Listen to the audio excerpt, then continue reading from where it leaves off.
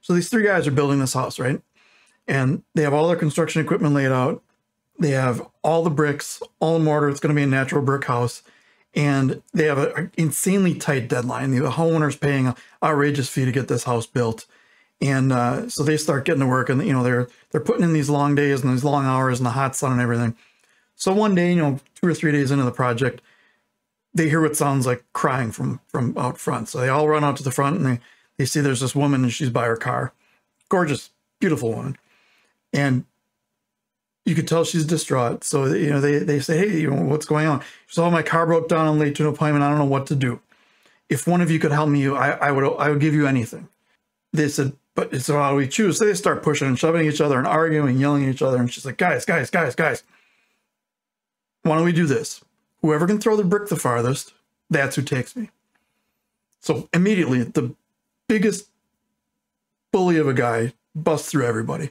So he picks up a brick, a nice, all the bricks are good and heavy, and he just hurls it off. It goes down a good block and a half down the road. So he immediately starts walking towards the car, and the next guy, not as burly as the guy, but definitely a bigger guy. He's like, wait a minute, I got this. So he stands up and he grabs a brick, and same size brick, and he kind of looks at it. He's like, this is mine. And he chucks it up in the air, and that sucker sailed for like 3 blocks. It was amazing. And the woman, she stands up and she's like, oh, thank you. So he starts to move to her, and all of a sudden the shortest guy, Pee-wee, they call him, he's 5 foot nothing, he weighs 110 pounds. He gets up, he's like, no, I can do this. He gets up, he grabs the same brick. You can tell he's having problems lifting it. So he takes the brick and he throws it, and it never comes down.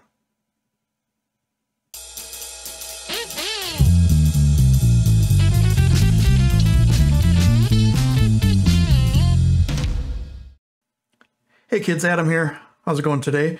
Today we're going to talk about a free plugin by Wavesfactory called SnareBuzz. It does exactly what you'd think it would. It adds that bottom snare mic in, those snare wires, those SnareBuzz. So if you've ever had a case where you record, you don't have a bottom mic, or your bottom mic is not usable, or any of those situations, you want to add a little zap to your snare drum, this is the plugin for you. All right, we're over on Reaper here, and I have a project up. Let's take a listen to just the snare drum raw with no effects on it and no plugins or anything.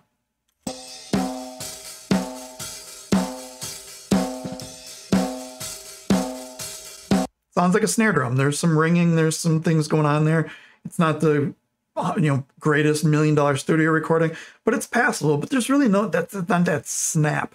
All right, so what I'll do now is I'll play it as all the plugins are on. I have a gate, I have SSL channel, I have my favorite Kramer tape, I have another EQ to take out some notch, some frequencies, some of that ringy sound, and then I have all my sends. I have a parallel compression, exciter, a clipper, gated verb, and then a plate verb. And here's what the snare sounds like with all of these on it.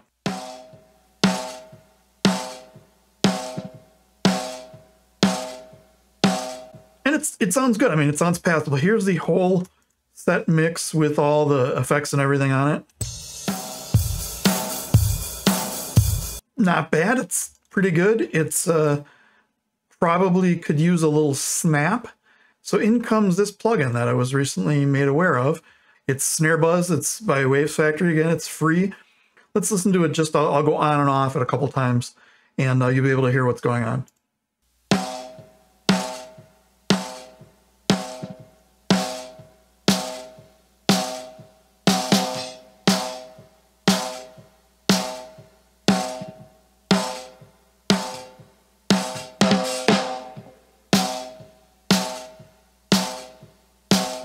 All right, so you can definitely hear a difference. It's adding what that bottom snare would be. So let's take a look at what the plugin actually, some of the controls on the plugin. The first one is the tightness of the snare, and that's exactly what it would sound like. Looser is looser wires, tighter is tighter wires, almost to the point where you can't really hear it. So I'll play it and I'll kind of move the dial around. I'll start with all the way down.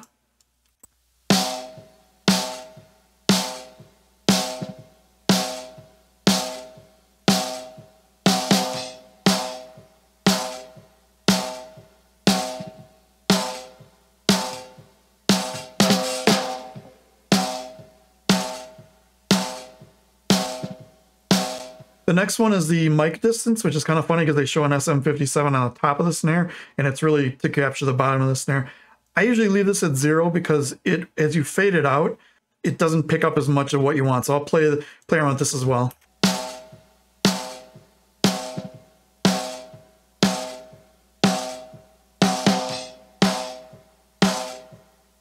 And at 100% out, it almost sounds like it's doing nothing. Next is the mix. So 50-50 is half, half wet, half dry. I leave this a little bit below 50. I'll put it all the way up and it'll just sound terrible because all it is the snare buzz that it's adding in. So you can hear what it actually adds in here.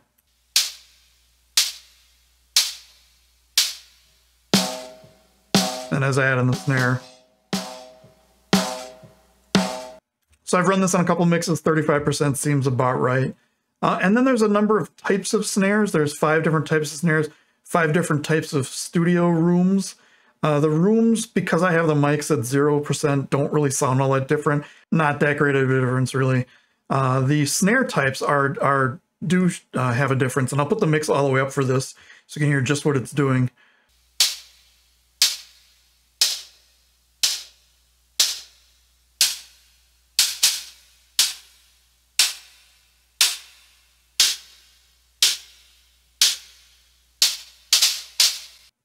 So that's really it. Let me play before and after in the mix with the SnareBuzz on and the SnareBuzz off.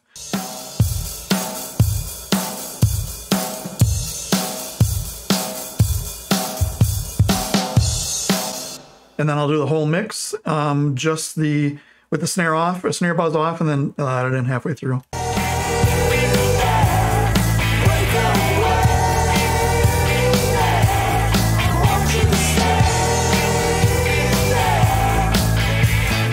So there you go. Check it out. Wavesfactory is the company. SnareBuzz is the plugin, and I really like this one. In the future, we're going to try to get better sounding bottom snares.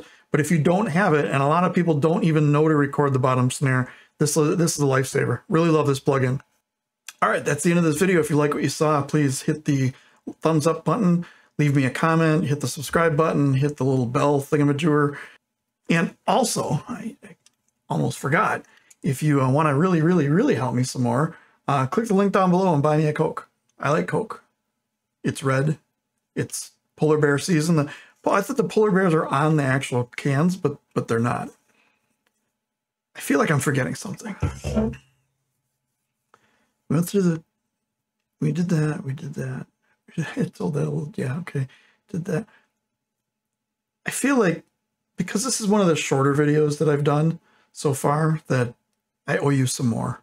I have this perfect way to end this. I like these story jokes. You tell a story and you get all involved and you get, set the stage and everything. So let's set the stage here. Stage is like one of those skyscraper construction sites. Picture all the girders, all the plastic sheeting, wind going through, 100-story skyscraper. Do they even go that high?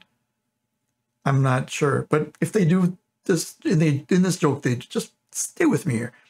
And because it's a construction site, and because the brand new building, they have to put in a temporary elevator. And these construction sites, they have these bucket elevators where it's like, you've seen it on TV, there's fencing around the bottom half, the top half is, middle's kind of open and the top half, kind of has some stuff on it, and it goes kind of really slow and it's ratchety and probably takes several minutes to get from floor 0 to 100. So at floor 0 or 1, is it 0? It's probably 1. 0 wouldn't make any sense because it's a building, and I've never lived on the 0th floor of any zeroth. I don't know. I haven't lived on that floor of anything. Woman gets on. She has baby in one arm, lunchbox in the other. She's bringing lunch to her husband, who's all the way up on the 90-something floor, working on this building, working hard to get this building done. So she's tooling along, and baby's, doing baby stuff.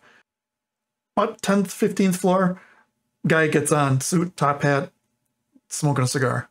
You can picture the type. No idea what he's doing in this joke, but just bear with me on this.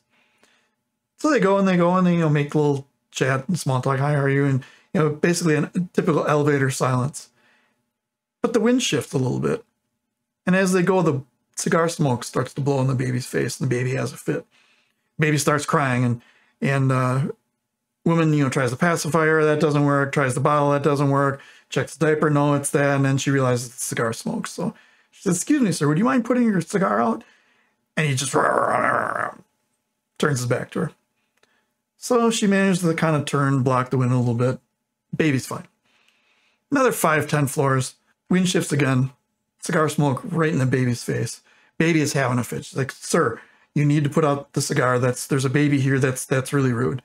And the guy's having none of it. He goes, I'm not putting on my cigar. This is a free country. You can't tell me what to do. So she tries to work on the baby, and she's, you know, and now the guy's getting pissed off because the baby's crying. The baby's screaming its head off because, of course, there's this smoke blowing in its face. Guy isn't smart enough to realize that it's his country. He's going to do what he wants. He's smoking a cigar. He wants the baby to stop. So he yells at her. He goes, you need to make your baby stop. She's like, you need to put your cigar out. She's like, you need to make your baby shut up. No, you need to put your cigar out. You need to make your baby shut up. So she slaps him across the face. He's bewildered. He slaps her across the face. She's shocked. She grabs the cigar out of his mouth, throws it outside, watches it go down. He grabs the baby, throws it outside. Now, during this whole thing, there's this bird flying around the construction site. What does a bird have in its mouth? The brick.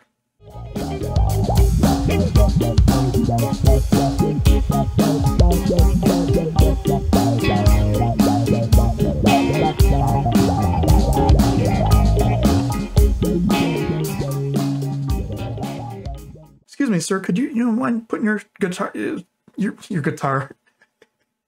Sure, 100-story skyscraper. 100-story skyscraper. That is not easy to say.